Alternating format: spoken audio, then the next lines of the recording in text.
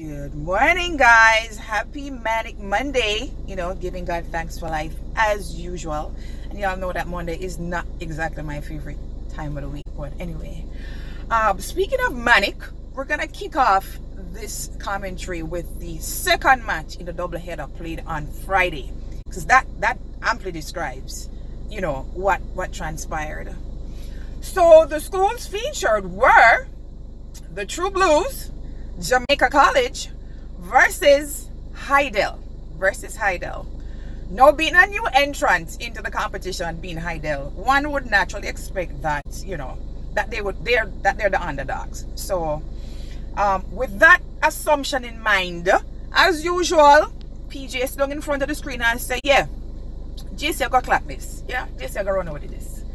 Feels like deja vu, like Hydel and Meadowbrook. This is almost exactly the same thing that transpired, people. Before me even touch on that, let me first say that Hydel, I have a newfound respect for you, because I really judged you being a new entrant. I had you guys as being not just only an underdog, but I assumed that you would have been, you wouldn't have performed as well.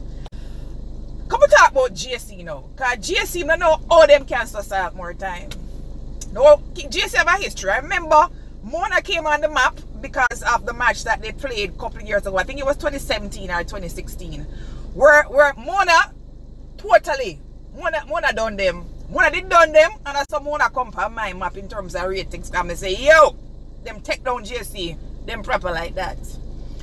Then we're moving to last year with St. Hughes. Remember when you string them up, hang them up alive? Yeah? Remember that match that it did hot, but yo, it did sweet. So I say, alright, Hydel, make us swagger go on with JC. So the team this year from JC, I love them. I love what I see so far. I love the traction. I love how the man them move with urgency. What here what up now? Carelessness again. They had, I think it was they had a 7-point. They had a 7-point lead.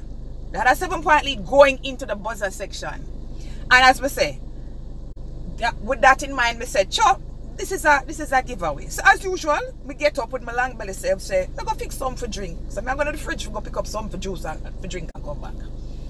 When we come back to right, I say, hold on there. I see Hydel pass out JC. I think Hydel was on 28 and JC, and I don't remember what the score was, but Hydel did pass out JC. I'm like, no sir, JC can't sustain people. So me sit down there and say, me see if me I forgot go play the Whitney Houston song as the response to JC losing again. Remember the one from last year where JC sing, if I should stay, I don't need. Yeah, I know I can't sing, but I try to sing. Yeah? Don't vote for me. Next rising star.